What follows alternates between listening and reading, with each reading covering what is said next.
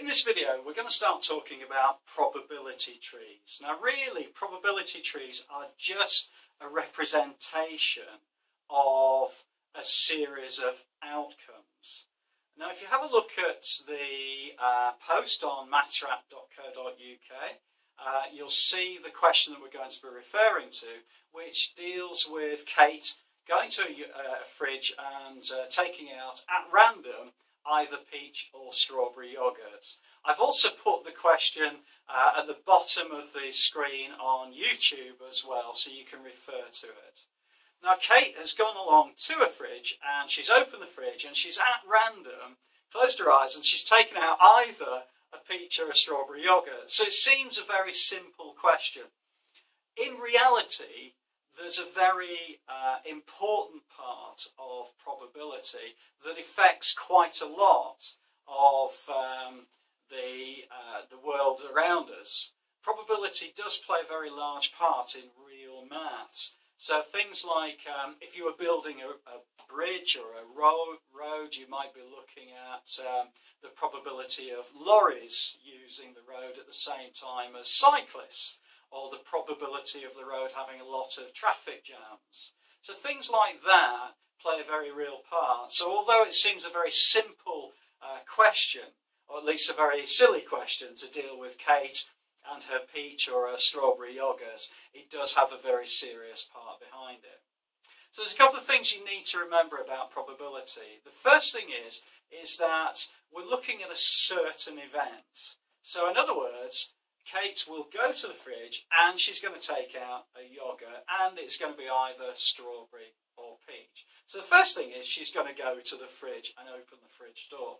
Well, the way that we represent that in a probability tree is just simply a dot.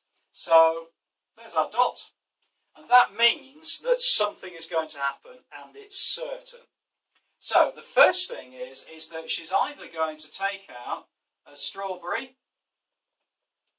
or she's going to take out a peach. Now, in the question, there are 3 strawberry yogurts and 4 peach yogurts. So in other words, there are 7 yogurts altogether. So with the strawberry, if there are 3 of them, then the chance of her taking a strawberry yogurt is going to be 3 out of 7, because there's 7 available to us. 3 of them are strawberry, and therefore it'll be a 3 out of 7. Similarly with the peach, it'll be 4 out of 7, because there are 4 peach yogurts available. Okay, just an important point with probability trees. Sometimes the question is given to you as a decimal or a percentage. It's usually a very good idea, I think at least, to convert things to fractions, because if you convert them to fractions, it's just a little bit easier to understand and to see what's going on. I think also, if you do get a fraction that could be reduced, probably not a good idea to do that, because you need to make sure that the diagram represents things that are happening and the different outcomes, and it's meaningful to you. Okay, so this is the first event. So she took out a strawberry yogurt or she took out a peach yogurt, went off with that, sat in front of the TV for 10 or 15 minutes or so. After a while thought, that'll be nice, I'm going to have another one. So she goes back to the fridge, blindfolded again, reaches in, and she takes out either a strawberry or a peach. So in other words, the next outcome or the next event is independent of the first event. So if she took out a strawberry, she could either take out another strawberry or she could take out a peach. Similarly, if she took out a peach the first time round and she goes back to the fridge, she could either take out a strawberry or she could take out a second peach. However, things have changed a little bit because there's now only 6 yogurts available in the fridge, because one of them she's already had. So the event, or the probability for the second event, is going to be out of 6. Out of 6. There you go. And I'm going to write those in just to remind myself that they're going to be out of 6. Okay, so let's say that she picks another strawberry yoghurt. Well, she's already had one. So the 3 that were in the fridge the first time round, only 2 of them are left. So the probability of her picking another strawberry yoghurt is 2 out of 6. Because there's 6 yogurts in the fridge altogether, of which only 2 of them are strawberry.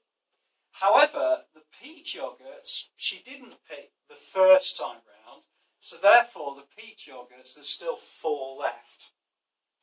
An important thing to note with all probability diagrams, and just to make sure that you're on the right track, is that we said before about certainty. Well, certainty in probability values is 1. So 2 6 plus 4 6 is 1. So it's certain with those 2 probabilities or those 2 chances that there is definitely going to be an outcome. Okay, so let's have a look at this branch over here. So let's say that she goes to the fridge and the second time round she picks out another peach yoghurt. Well, if she picks out another peach yoghurt, we know that there's only 6 because she's already had one. If she picks peach again, there were 4 and now there are 3. Okay? If she picked out peach the first time round, strawberries remained untouched, so the 3 strawberries that were there originally are still there. Okay, I hope that's okay. It does take a little bit of time sometimes to work through these things. But if you draw the diagram as out of each time, then it will be hopefully helpful to you. And please do stop the video and maybe rewind it a little bit and have another look at that. Okay, so that's our probability diagram, and now it's really a case of using that probability diagram in order to answer the question. So let's look at the outcomes. Well, the outcome is over here. Okay, so the common way of doing it is saying, well, if we follow this branch along here, we've got 2 strawberries, which we'll put as SS. If we go strawberry peach, it'll be SP. Peach and strawberry, it'll be PS. And peach and peach, it'll be PP. And it's just a kind of an easy way to be able to remember the different outcomes. Okay, so if we have a look at the strawberry branches along here, the first probability was 3/7, and the second probability was 2 6. So by multiplying those together, it will give me a probability of her picking 2 strawberries of 6 42s. Okay. Now, if you want, at this point, you can reduce it down. It's perfectly legitimate to reduce these down to a probability of 1 out of 7. So, in other words, with these events happening, the probability of her getting 2 strawberries was 1 out of 7. We do the same again with strawberry and peach. So the first probability was 3/7 multiplied by 4 6. So 3 times 4 is 12. 7 times 6 is 42. And that, again, I'm just going to reduce it down, will be 2 7. So there's a 2 out of 7 probability of her picking firstly a strawberry and then a peach the second time around. Okay, so we're just going to do the same exercise for the peach and strawberry. So 4 7 for the first probability, 3 6 for the second, and that's going to be 12 out of 42, which is 2 out of 7. So it's going to be the same, isn't it? Because you've got strawberry peach and peach strawberry, which are both the same outcomes.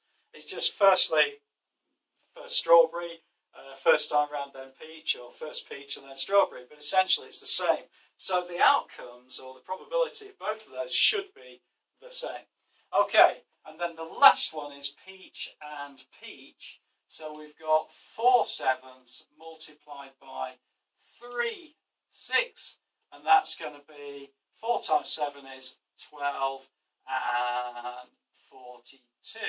And again, I'm going to reduce that down to 2 7s. You'll also notice, as we were saying before, that all probabilities will add up to 1. Well, 1 7th, 2 7th, 2 7th, and 2 7th is 7 7ths, which is the same as 1. Okay. Again, I hope that's been okay for you. It takes a little bit of time just to work through, but maybe stop the video, rewind, and just check through what we've done here. Now, the question specifically is asking for the probability of her picking the same flavour both times. So, in other words, a strawberry and a peach. Okay. So the probability of her picking 2 strawberries is 1 7th, and 2 peaches is 3 7ths. So this bit is SS, and this bit is PP, and if we add those two together, we're going to get 4 7ths. So that's the answer to the question. There is a 4 out of 7 probability. No, there's not. There is a... I've got that wrong, didn't I? That's a 2, and that's a 3. Sorry about that. That's peach is 2 over 7, 2 over 7, 3 over 7. So there's a 3 over 7 probability, 3 out of 7, that she's going to get either 2 strawberries or 2 peaches when she goes back to the fridge. I hope that's been okay. It is a little bit of a complex subject. If you visit mathswrap.co.uk, there is a post there, and that will give you quite a lot of detail.